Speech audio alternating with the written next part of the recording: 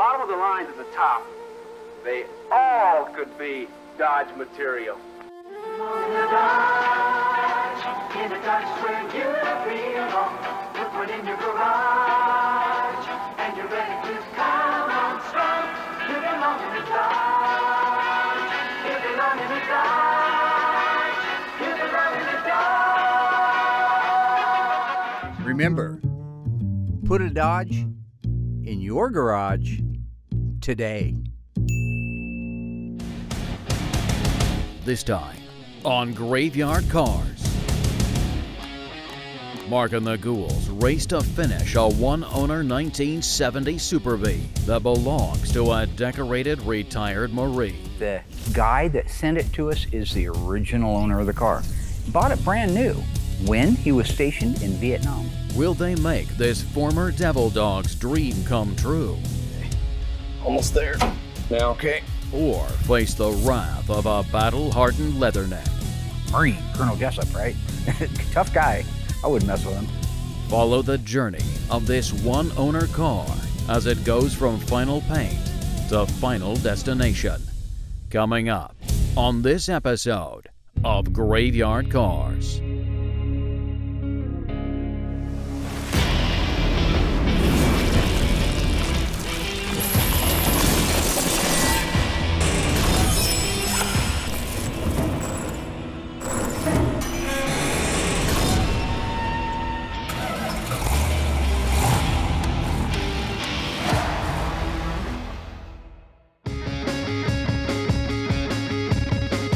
One of the cars that's coming through the shop finally is a 1970 Dodge Super Bee. This is a 446-pack 4-speed car. It's a hardtop WM23. Being a real V code and a D21 4-speed, there's 599 of these cars made. But what I absolutely love about this car is that the guy that sent it to us is the original owner of the car. Bought it brand new when he was stationed in Vietnam. When I first saw the car, it was in pictures that the owner had of it over the years. And I could tell, like I say, that it was a really nice, clean, original car. And the fact that he's an elderly gentleman, bought it brand new means he kind of cherished the car. All adds up to me knowing why it's going to be a nice car. Once we got it here, got it disassembled, sent it out and had it dipped and it came back, it was probably one of the nicest bodies. Might have been the nicest bee body we've ever had. It literally only had a small rust hole in the back glass in the Dutchman panel, which is very commonplace for these things to rust. That particular car, that's all I had. All the floors were beautiful, trunk floor was beautiful. It really was one of the very nicest bodies to start with, which is gonna end up what? One of the nicest cars done.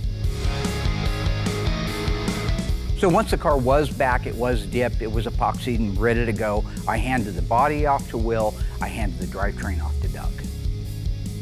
You know, this was a really clean car to start with, which speeds up the process from start to finish. But it's been about a week in the metal shop to get some patchwork done around the back window. And it was such a clean car, we were able to get it right over to the mudroom. I went over it with the body man out there. You know, I looked at every panel. There was no major dents, dings. It hadn't been in a wreck before.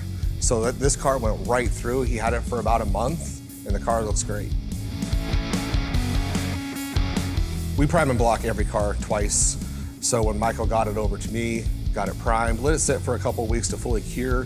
Then at that point, I can kick it back out to Michael. He'll block it one more time. Then at that point, we're ready to take it apart.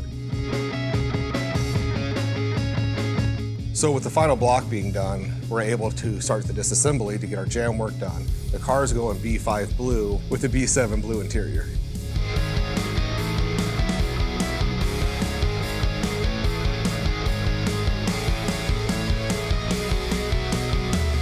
So the doors, fenders, hood, deck lid, door jambs, all of it goes B5. So after that process is done, I give it about an hour, go back in the booth, mask off the doors where they're supposed to be right behind the weather stripping, paint the B7, unmask that, and then I'm good to go to clear coat all of it. So at this point with the parts being done, I'm able to jump on the car, do the engine compartment, the door jambs, inside the cab, inside the trunk, and get that done. So then at the next point, we can actually assemble the car.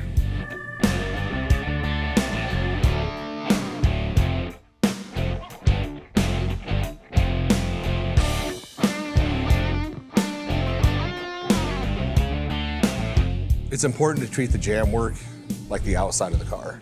So if I shoot the outside of the car at 27 pounds of pressure, I do the jams to ensure the color is going to match. So we take a lot of time doing jam work like it's the outside of the car, so it looks nice. And like normal, you know, we're using the PPG Deltron line, B5. It's a great color match. It's ready to go once you mix it up, and it's pretty straightforward.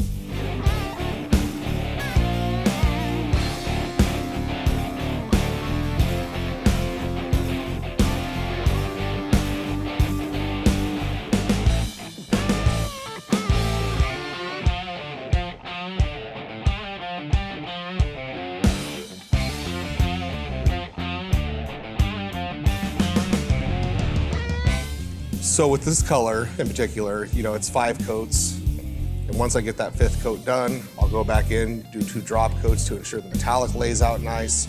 Then at that point, I like to let it sit for like a half hour, an hour, let it breathe, gas out before I top coat it with clear.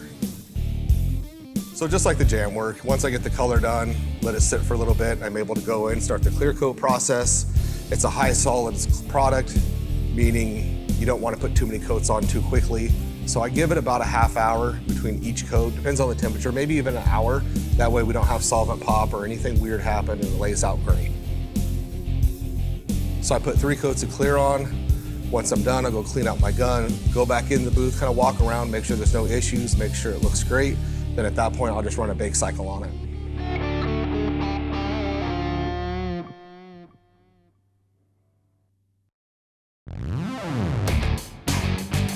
Our 1970 Coronet Super B 446 pack is ready to get the drivetrain installed. Dougie's supposed to be over here doing a lit interview with me. Hey, Doug. I just wanted to take a second to show everybody at home that this engine is a little different than the, anytime, Doug, right over here. Sorry. Just like we practiced 15 times, right? 15 times? It doesn't matter. Remember, this is it. Okay, it doesn't matter. This engine has aluminum heads on it.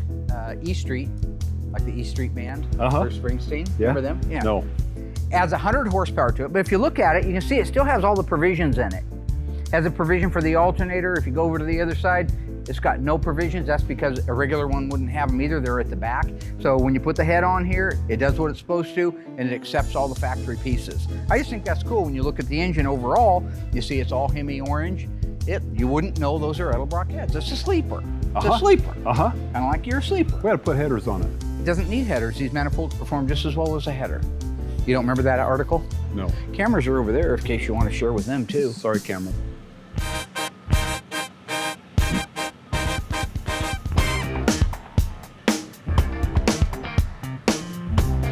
Okay, let's put this rear end in. Dougie, raise it up. Yes, that's no. And drop down there a little bit. Installing the rear end in the car first is essential because if we install the engine first, the car could tip forward. What you got? That old super tray in there. So to install the rear end first, we tilt it up, bolt the spring perches in place, and then we lower the car down and put the shackles in and put the shackles on. So when that is done, we raise up one side of the rear end at a time so that we can put the shock on and bolt that in place. So the reason we lift one side of the rear end at a time and put the shocks on is because if we lifted them both, it would lift the car right off the hoist. So after that's done, we can move forward and get ready to install the engine, transmission, and front suspension. So over the years, you've watched Graveyard Cars go from assembly, well, you watched this in the beginning with very little equipment. Over the years, you've seen us evolve, and we've got the beautiful bin packs. We've got all the equipment that we've made ourselves, the frame racks, the assembly install carts. But really, we're at a point where we've learned the best thing when it comes to putting these drivetrains in the car is to have that articulation that a forklift gives you, up, down, side to side. So it's just a real nice tool to have when you're installing the drivetrain. It gives us all of the latitude that we need to put it in a car without damaging or scratching anything and without us just killing ourselves trying to muscle it in. So I've talked about this in the past. That motor and transmission just went in beautiful. It's really nice when you have an engine that doesn't have a power steering gear on it. when it's a manual brake car. The reason why is it's just that much less stuff to put on for sure, but that steering gear makes it really hard to put an engine in one of these cars because it's a very tight fit. This is a manual steering car, so it's a much smaller steering gear, and it goes in like a breeze. It's perfect. There's a ton of room on both sides. There's no chance of scratching a shock tower or a frame rail because of all the room that you gain by not having the power steering on it. So this transmission crossover for a 4-speed, I believe maybe an automatic, is the same from 66 to 69. And at a glance, even the 1970 looks exactly like the 66 to 69. The difference is the size of these holes. What I'm talking about here on this transmission crossmember is that prior to 1970, the cars, the majority of them, I don't know about A bodies because I didn't do very many of them, but your B bodies certainly back in 69 and earlier, used a 7/16 bolt that went through the transmission crossmember, through the torsion bar crossmember, transmission mount crossmember. In 70, they went to a 3/8 size. While a 69 and a 70 transmission crossmember for, say, a B body look almost identical, they'll be different because of that hole size. You can clearly see that one is much bigger than the other one. Doesn't mean you couldn't drill it out and use the bigger bolts, but the proper thing is the 70 on up should be 3/8, 69 on back should be your 7/16. Once we have the K-member in place and the torsion bars, the only thing left is to connect the upper control arm to the spindle and installing the upper shock mounts.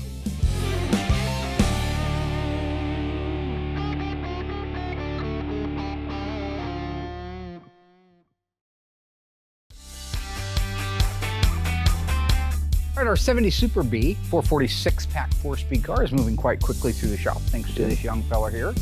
So far the Super B has been a dream to work on. I mean, it's really a simple car. There's no power brakes, no power steering, not a whole lot of options on this car. But the key thing is how nicely this car came apart. One thing I've learned to agree with Mark on, the better the car is when you start, the better the car is for assembly. We got the engine, transmission, drivetrain in it. We got all the paint work done. You got the dash assembly in it, got the interior, everything but the seats. You're working on those right now. And then you've got everything set up here for the back end of the car, which he doesn't need my help, but I thought it'd be kind of cool like we did on that last car to show you some of the things that are unique about a Super B and only a Super B. And then some of the things that are there that also share with just a regular Coronet, and that would be the taillights. Really cool feature. Okay, we're gonna put the right taillight in. Both these taillights have to go in before we can put the trim panel on. Just to show you real quick here, he's reconditioned this part. You see that all this stuff has been reconditioned. What do you sandblast that? Sandblast and then tumble it. And then tumble it, and it gives us that nice natural finish.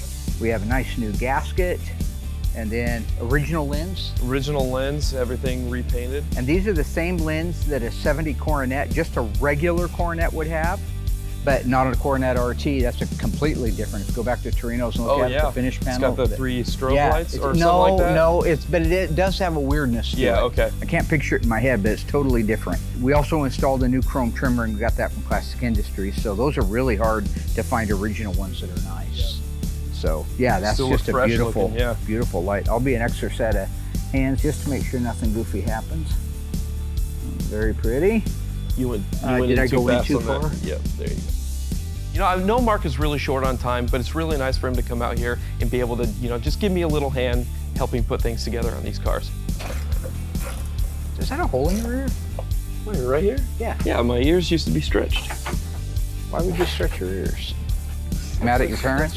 Of course, working with Mark always comes with a price tag. This is a striped elite car, B68, and it just gets the B. And I've actually got pictures of the original Bs and where they're located on it. Aren't those cool? My little friends at Phoenix Graphics. I do too. It's gonna be gorgeous. Can't wait. All right, this won't take long. You ready for another taillight? I'm looking forward to seeing the finish panel on this one. Oh yeah, I love that. That finish panel's unique just to the 70 Super B. Only the Super Bs? So if you bought an NOS one for a Coronet 440, you could certainly make it for a Super B. What about the Coronet RTs? They had like a full black panel, didn't they? It's like a black panel, right. Yeah. So just to acclimate everybody with the Dodge version of the mid-sized car. So in your Plymouth lineup, you had the Roadrunner. It was based on a Belvedere, which was the entry-level car for the Roadrunner. Then it can go to Satellite is the next option up. Sport Satellite, then you get into the Roadrunner, and then the gentleman's muscle car, the GTX. In the Dodge lineup, it starts out at the very, very base with just being a Coronet. Then you have a Coronet 500. Then you go from that to the Super B. All right, so the Super B was available in a 2-door hardtop and a 2-door post, at least in 69 and 70. I'm not positive in 68. I don't know that answer for sure. I do know that the Roadrunners were only available in a post in 1968 up through halfway through the year. Then they got really popular and they started making them to hardtops. I don't know if that same rule applies. This would be a Philly State question.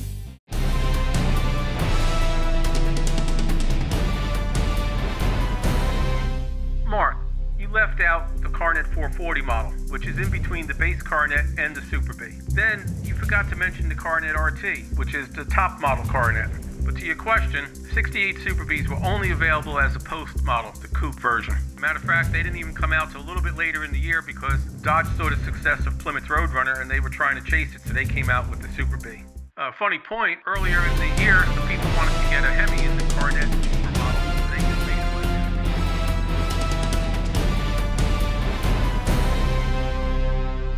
Know what I'm saying, Petey? Old Pete busting a sweat over there. Yeah, little Tiny Dancer on camera, show a little Tiny. Tiny getting some fans.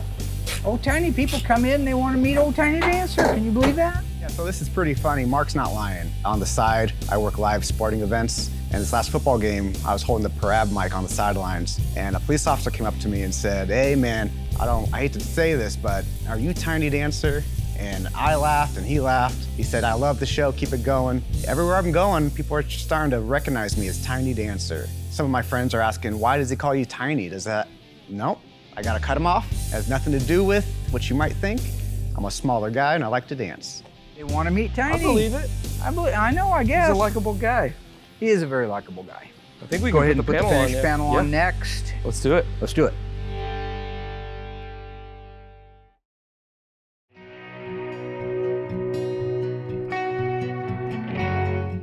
All right, this is the part I've been waiting for. Yeah. Let's lay that mother in there. But it's nice when it's an original part. It goes right back on where it's Everything, supposed to. if it's original. So nice. I think that one of the neatest finish panels on all of the cars that were ever made in the areas that I loved, which is 66 to 72, is the 70 Super B rear body finish panel. It's beautiful. It covers the whole back end of the car. The bad news about it is they're usually beat to death. They either have key marks from going in and out of the keyhole, somebody's bumped into it, dinged it, painted it, scuffed it, scratched it, done something, or it's just old. The one that came on the car was a very, very nice one, but it did have dents in it, it did have scuffs in it. The gentleman had waited a long time for his car for us. He's been very, very patient, and I wanted to do him a solid. I happened to have one that I had stored that was NOS. And there's just nothing, I have no idea what one would be worth today, 3 to 5 grand maybe. But that wasn't what it was about. It was making sure that when I was done with this car, it looked exactly the way it did when he got home to Arizona and saw it for the very, very first time. I think he deserves that. He earned it back then, he's earned it now. Look at that. So see how that finishes it? Just beautiful. What a great idea too. Just ties everything in with the red and the lenses. It's a simple car. Yeah. Really, it's a simple car, but it starts becoming kind of richer when it gets a little bit of that trim on there. Oh, yeah. That is absolutely beautiful. You should just love it. Just perfect. Last things on the rear lamps are the side markers. See, we got our brand new foam gasket there too. And this will just go in here real carefully. He can run the back end of it. All around that. Already looking good in there. Nice lined up in that recessed area. So nice. This car has all original quarter panels, all original floors, trunk floor. It was just a mint body. Probably one of the nicest ones we've ever done. Beautiful. Look at that. Just clean too, really clean. I love that. That stained pretty straight. You know, Yeah, they it looks like to square in the walk. open. It fits real nice in the opening.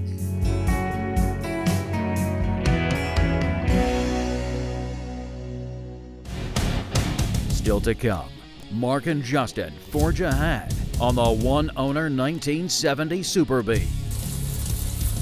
But will a snafu on Will's side of the shop cause a total mission failure? Will didn't paint the front balance. Son of a Willie, anybody see Willie? The 70 Coronet Super B, why aren't you painting that? Remember what happened in A Few Good Men? They questioned Colonel Jessup? You know, people die. I don't need that in my life. Can the team pull together to adapt, improvise, and overcome? Find out when Graveyard Carz returns.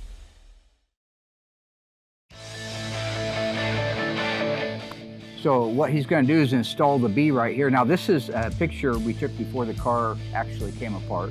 And this is the other side of the car. You can tell because this is a rear bumper. But it looks to me like the circle pattern itself is actually a little above the center line.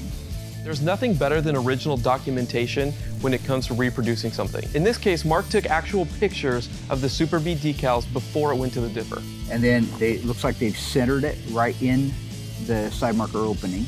Pretty darn close. And I don't know what that is, but maybe an inch is all before you hit that thing. Yeah, so 3/4 so. if you want to put it on and just put lots of the slide-on gel. Okay. And prep it real quick. All right.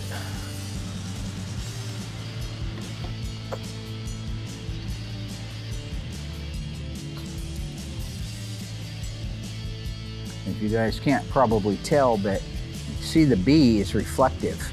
That's what that silver is in there. So if you would hit that with the lights, They did that on almost as many of these decals as they could, didn't they? Oh yeah. Okay, I'll get back and see what I got here. Okay. Boy, that's really... Is that pretty close? Really close, yeah. There's no real trick to putting the decals on a car. But one of the things I always compare putting decals on a car to is like hanging a picture. You know how you can go to the ceiling and measure? It's 13 3/8 exactly to the top of the frame on both sides. That's where it goes. It measures perfectly till you stand back and look at it and it's crooked. At the end, sometimes you just have to stand back and dial it in because there's nothing in the world that's going to replace the human eye when it says it's right or it's not. I think that's gold, Jerry. Gold. Tack it down? Yep. It'll turn them back now. No. Much easier than a billboard, though. Yeah, it is. All right, you think it'll come off there? Yeah. Oh, beautiful. Look at that. Beautiful. Perfect. That's beautiful. All right, let's go put the side marker and the decal on the other side, and then we'll move to the front of the car. All right. Perfect fit. Love it.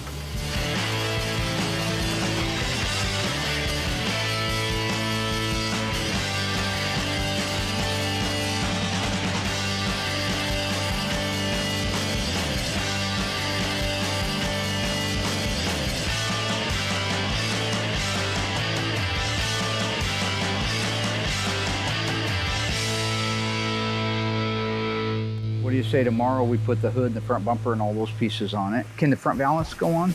He forgot about it, so he's getting it painted. Will didn't paint the front balance? No. Son of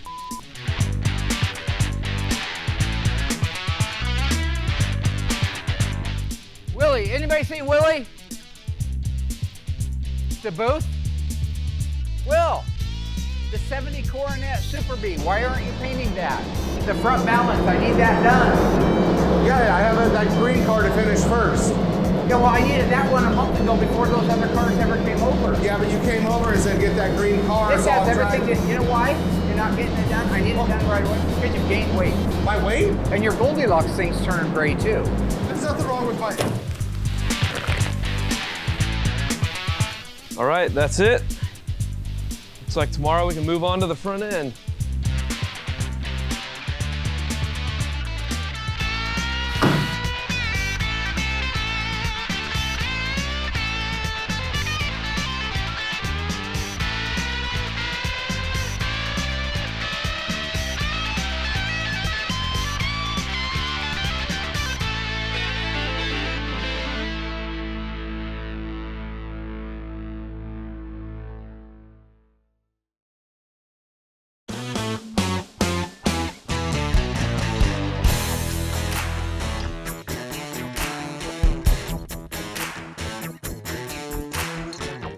Okay, we're getting ready to put the front bumper on our 70 Super B. I've got the 2 muscle men here to do this with us. It's a heavy old thing, isn't it? So roll this up. I just want to take a second to show everybody.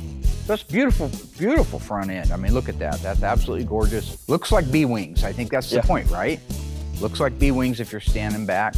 Got the painted centerpiece, which actually has a chrome piece underneath it. We'll talk about that in a second. So yeah, you just stand back, you look at this thing, and you think, wow, it's a beautiful one-piece front bumper setup. Yeah.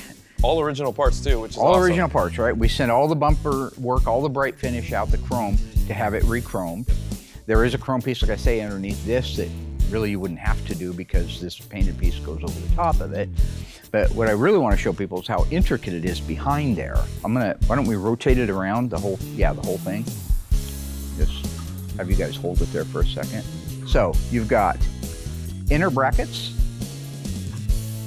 inner bracket stay plates, which actually bolt to the 8 inner fender. Yep. Outer brackets. Then you start working inside here. There's a lot of pieces and a lot of bolts. They're all new reproduction hardware. Well, the pieces that are on the bumper are all original to the car. Yeah. It's just we put new fasteners in. So here you have 2 individual rubber bumpers for the stationary position of it once it's into place, an upper framework, a lower framework. Then you have these brackets that tie all the framework together, and that's what the grill bolts into. So when you see these little things, that's the grill screws coming through from the other side. Then this is the piece we had chrome, which is kind of a shame because it's completely hidden once you put the other piece on the outside of it. But we do things right here at Graveyard Carz, right? Here's a neat little tidbit for you. So the center section between the bumper wings on the front bumper, yeah, we had it re-chromed, beautiful. Then we covered it up with the factory shield because on a Super B, medium price class, it got painted body color. Another shield over the outside of it got painted body color, which I think is just really cool looking. Almost there. Right there. Okay. Right there.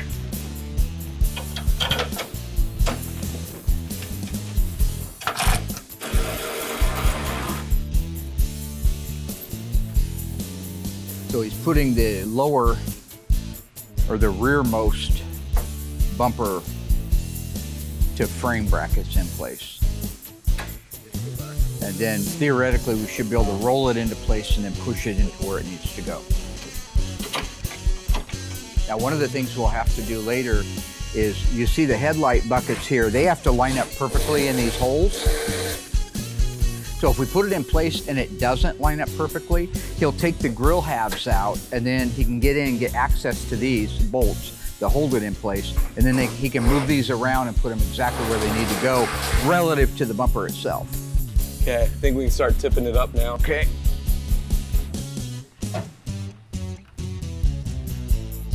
Right there. How are you guys up there? Good. You okay? You don't work out much, do you? No. You haven't been to the gym, but you're stronger than me and you don't work out. That's ridiculous. What do you expect from a guy who got a sponsorship from Umpqua Ice Cream? Hey, Frankenstein had one of those.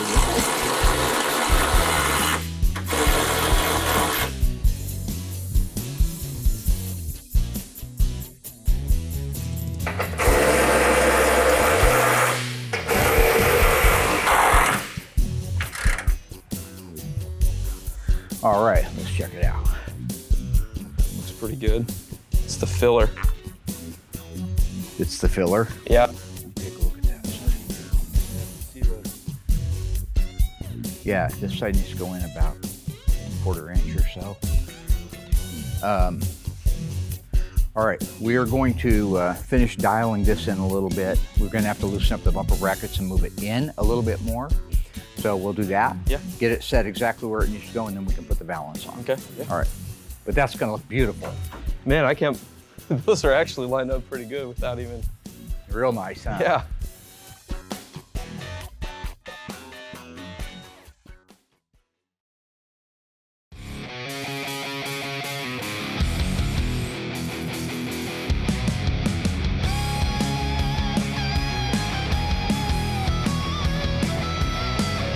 Now we want to put on the valance. I just wanted to show you real quick. This is an original valance. Nobody reproduces these. In fact, they don't reproduce much for these cars. But this molding right here, this is an original molding that we had polished. These are original lenses that Justin did a great job of restoring and polishing. If you roll that over, Doug, these are original housings, original wiring harness. And if you look in here, you'll see that this is all painted. That's because we don't want it to rust like the factory did. The factory was terrible about putting paint on the inside of panels. Why not go ahead and do it? Nobody cares. We're not going to an OE judging event. Nope. And of course, Dougie always gets a crack up out of this. When I point to things like the license plate, he thinks that's funny. Yeah, interesting. Well, he's smiling. He's not smiling, he's dead. He has no lips to conceal his teeth. But his teeth are smiling. So all skeletons are smiling? Okay, Yeah. duly noted. Pete, you got that? Can you make sure they all smile from here? Death is funny to Doug?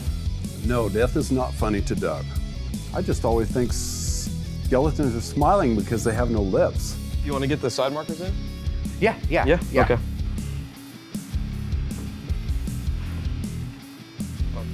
I'll have to trade your spots. Oh, okay. And this thing's, it looks pretty square to me, so I think you're okay to tighten it. Okay. The reason we have 4 people here is because this is a very expensive hood. It's beautifully painted. It's got all the ornamentation on it, and we'd rather not scratch anything. Is that fair to say? Don't want to scratch anything. So Doug and I are gonna take the front of it. They're gonna set it at the back. We'll roll it up into position, and then they'll set the 2 bolts, and then at that point, you see how close we are. All of us should be able to walk away at that point and let Justin dial in all the gaps. Fair? We're gonna try it.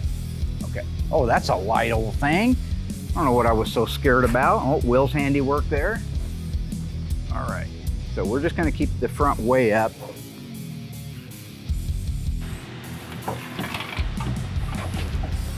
Okay. Up, down, back, forth. Right there. Okay.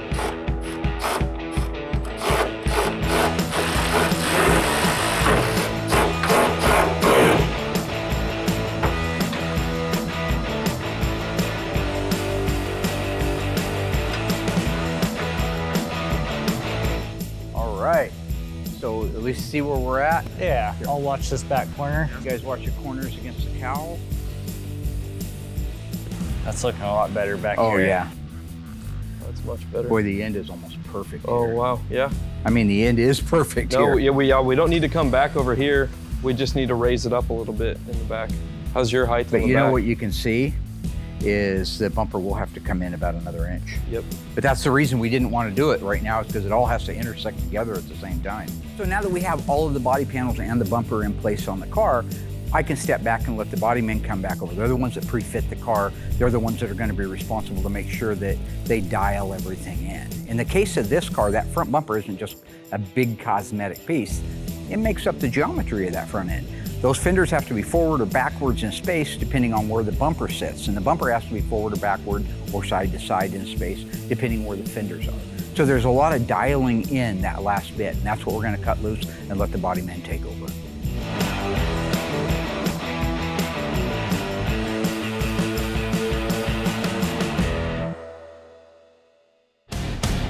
Stay tuned. With the one-owner 1970 Super Bee nearing completion, Mark tries to bury the hatchet with Will. My point is, you took a lot of shots, but it ain't about how hard you hit, okay? It's about how hard you can get hit. Then, with the Super Bee road ready, Mark sets out to cruise his old neighborhood and experience something he never could growing up. It's gotta be what it was like. I was too young. I was only 8 years old in 1970, so I wouldn't be able to go in and buy a brand new car.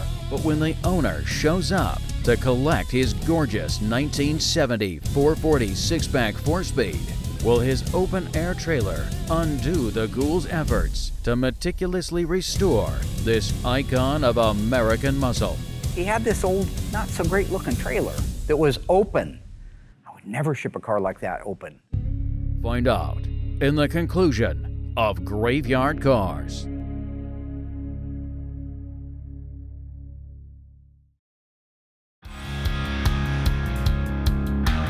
One of the things I really look forward to is putting the new parts information and decals on these cars. I like to work from the back of the car to the front of the car. It's just a nice flow. I installed the rear axle paper label with the part number, parking brake cable tags, reverse wiring harness tag, the jack instructions,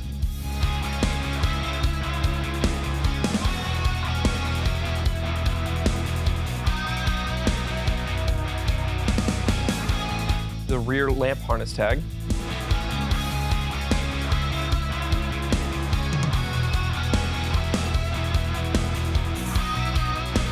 Moving forward on the car, I installed the door VIN label, the tire inflation label, engine starting instructions, locking ignition instruction sleeve, and warranty card.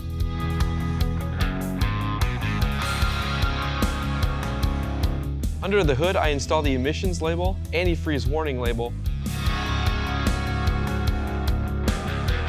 forward lamp harness tag, positive battery cable tag, negative battery cable tag, and finally, the engine wiring harness tag.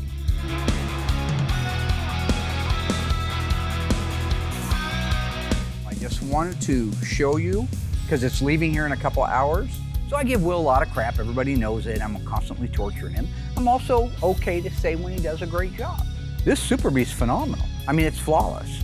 And I'll say things are flawless because, well, you got to, it's TV land, right? And they're not perfectly flawless, although very few people in the world would ever see what I see.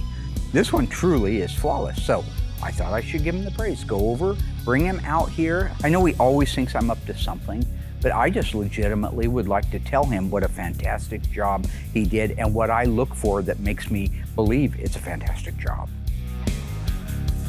So it started off really good. You know, Mark grabs me to do the walk around, and it's like compliment after compliment. You know, it was nice to get the compliment and say I'm doing a great job, you know, nothing wrong with that. But however, I've worked with Mark my whole life. My point is, you took a lot of shots, right? You've taken an enormous amount of shots from me, occasionally from a customer who doesn't like something, especially go back to the old Welby days and nowadays. But it ain't about how hard you hit, okay? It's about how hard you can get hit, how much you can take and keep moving forward. What are you reading? Not reading anything. Look, I try to teach through my comedy, okay? That's what I do. I use it as a tool. Go to the ear with a point and go to the heart with a story. I just happen to add a little bit of comedy in there. It's my way of helping them to learn and to understand. In this particular case, it's about motivation. It's all about motivation. Who on this planet would be a better motivator than Sir Rocky Balboa? That's all I'm saying. He's a fictional character, Mark. He's not real. Oh, he isn't real? Is that right? I did not know that. Make a note of that. Rocky Balboa isn't real. Why don't you tell that to Clubber Lang? Why don't you call Tommy Gunn, see how he feels about it, all right? Or Dolph Lundgren, maybe he'd be interested in hearing that, or Apollo Creed. Why don't you tell them how he's not real, okay? Or Mickey, you're now running up the stairs, so.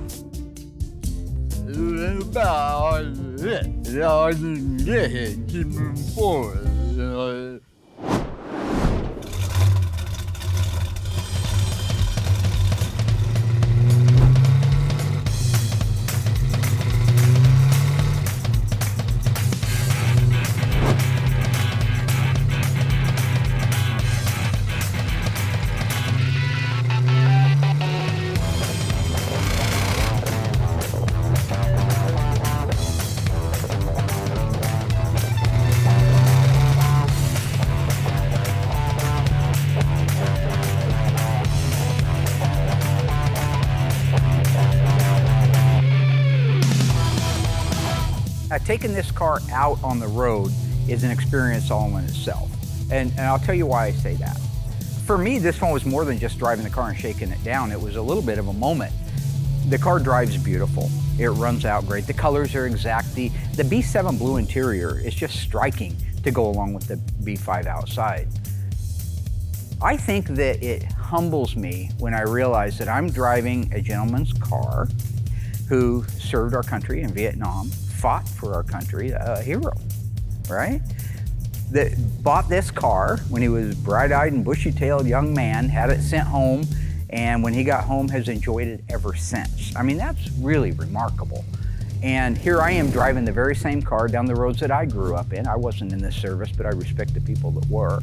So this car is so close to brand new, it's gotta be what it was like. I was too young. I was only 8 years old in 1970, so I wouldn't be able to go in and buy a brand new car. But this has got to be what it's like. Rolling through the gears and it feels like it's supposed to. The steering, being manual steering, I would never have cared as a kid. As a grown-up, I prefer power steering, but I understand what Jim was doing with it. He wanted to go fast, all right? Rolling the windows up and down, changing lanes, checking the turn signals, hitting the brakes, swerving, weaving in and out around the camera car, just to check the agility of the car. It's a fascinating time for me. I just had my 60th birthday. Don't look like it, probably look 50. To be driving around my own town in a car like this with a story linked like this. And we have other great, wonderful story, one-owner cars. Mr. Louisi's 1968 Plymouth GTX, bought it brand new. We got the folks with the Dodge Dart convertible, bought it brand new. We have so many neat cars, and I know I'm leaving a ton of them out. But this is fantastic. It's a time for me to be able to bring their car back to what they vaguely have a memory of as it looked on the showroom floor or when it first got delivered to their house.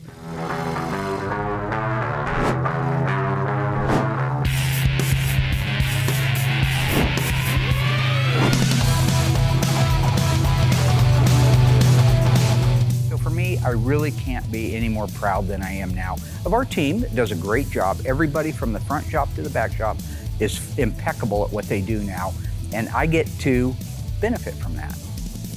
Doesn't get any better than that.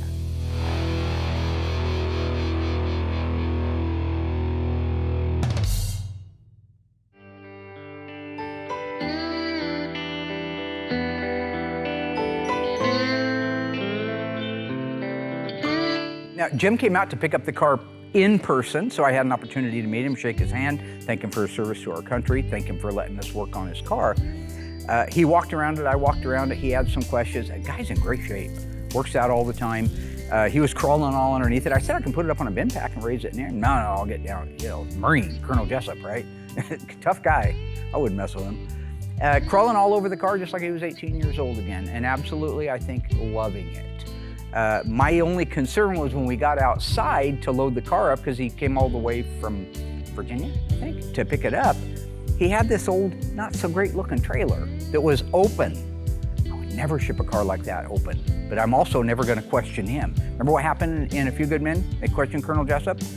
You know, people die. I don't need that in my life, all right? So he wants to take it home in an open trailer.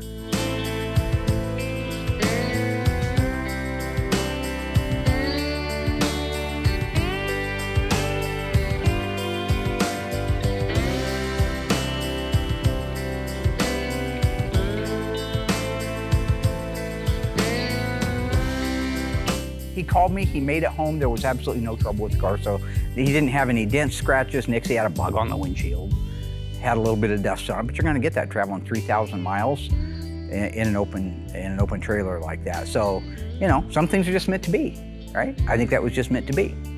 I think it was Elvis, right? So it was just meant to be, right? What's all the lyrics to that? Some things are meant to be. Wise man, I don't know, something about a wise dude or something. Like a river flows. Like a river flows gently to the sea. Darling, so it goes. Some things were meant to be. Is that right? That's right. Yeah, Elvis ain't got on me.